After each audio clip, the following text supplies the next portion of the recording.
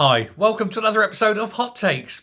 We all know that the SNP love their Pretendy embassies. They like to travel around the world pretending that they're important people and that they've got international business to do. Of course, they've got no such thing. They have no international standing. They have no international ability to hold anything abroad because they don't exist.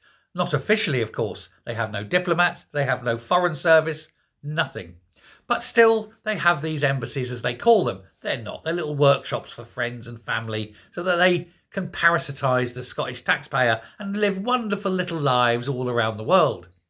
Well, it looks like that has just been put on hold. Well, for one office at least. They were going to open up the Warsaw office in Poland in 2026. That's now been stopped. And the reason they're claiming is, it may not be of strategic value. That's the lie. That's the lie. What it actually is a mixture of probably we don't have enough money and probably the Foreign Office in London has said, look, we're fed up with your shit. We're going to stop you doing it.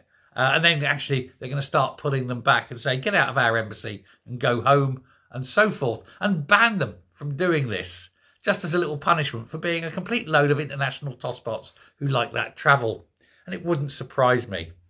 It's a lot of money saved. It's money that can be used to pay bin men or something.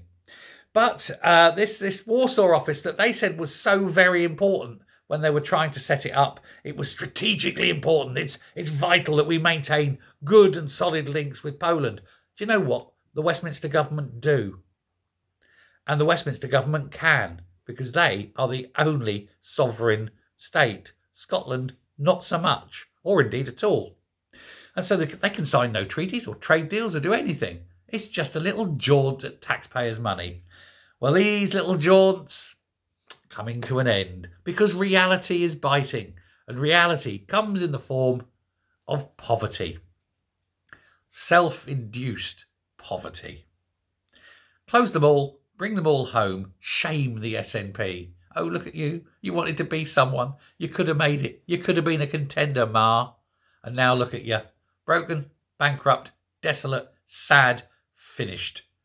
Led by a man with a great interest in children, and previously led by a man who hates white people, and previously led by a maggot who absolutely loathes everyone who was English because perhaps she'd had a bad relationship when she was young.